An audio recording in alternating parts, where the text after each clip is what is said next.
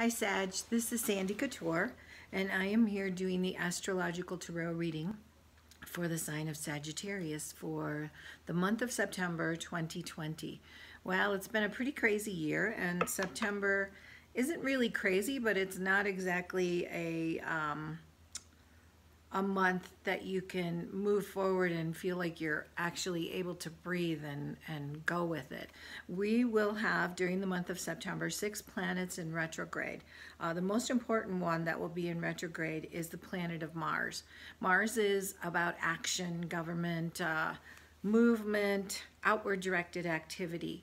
And it will go retrograde on September 12th and be retrograde through November 16th. Mars is currently in Aries and it will stay in Aries, and that is actually like its exalted sign. It means it has a lot of energy there. But during Mars retrograde, Mars' symbol is a circle with an arrow. During Mars retrograde, the best use of Mars energy is to point that arrow inward. The circle represents spirit. The arrow is action or outward directed spirit. But this month, you're challenged to turn that action internal and take a look at spiritual things and the growth of your soul and whether the direction you're moving in is a direction that brings you joy. Sort of recondo your desires. And basically, you know, it's just a month for you to take time and do that. We also will have a full moon in Pisces on September 2nd on the Virgo Pisces axis, and then a new moon in Virgo at the end of the month, September 24th. Now, depending on where Pisces is in your chart and where Virgo is in your chart will be how those affect you. It's also how Mars is going to be affecting you. Your Mars or Aries in your chart could be in your 3rd house, communication, or your 6th house, service or work, or your 10th house, career. So, you know, depending on where these hit in your natal chart is how everything will be affected within your life. So, Sag, the first card that I pulled for you is the High Priestess. Now, in the hero's journey, the High Priestess represents the Fool is just being born, the Magician is learning that you have tools, and the High Priestess is about understanding that when you take action, you affect others. So it's about compassionate action. It's about internal, intuitive connection and compassionate action.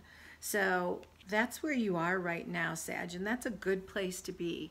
It's, you know, we're all trying to be mindful of where we are and how we treat people because there's a lot of fear and chaos just vibrating around all over the place out there. So it's up to each of us individually to do what we can to calm that and to move forward.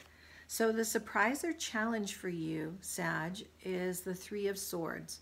Now, if this were a personal reading for a Sagittarius and they were reading about a relationship, this would be the ending of a relationship. But it could also mean the ending of a pattern, the ending of a job, the ending of a process, and the ability to move forward after that. So sometimes endings are challenges, but along with endings also comes new beginnings and a breath of fresh air. So you're in a really good place for a new beginning because you had this beautiful High Priestess as where you are right now. The process for you, Sag, is the 6 of Pentacles. Pentacles represent earth and monetary well-being.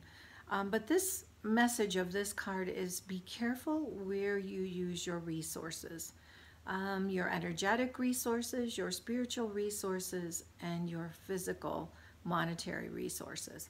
So your process is to be careful and mindful of that. And the outcome card for you this month, Sag, is the Judgment card.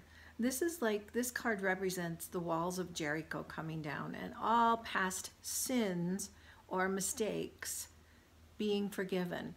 So don't be hard on yourself, and whatever ending has happened here, It's time to let it go, especially with this as an outcome card. This outcome card is about releasing old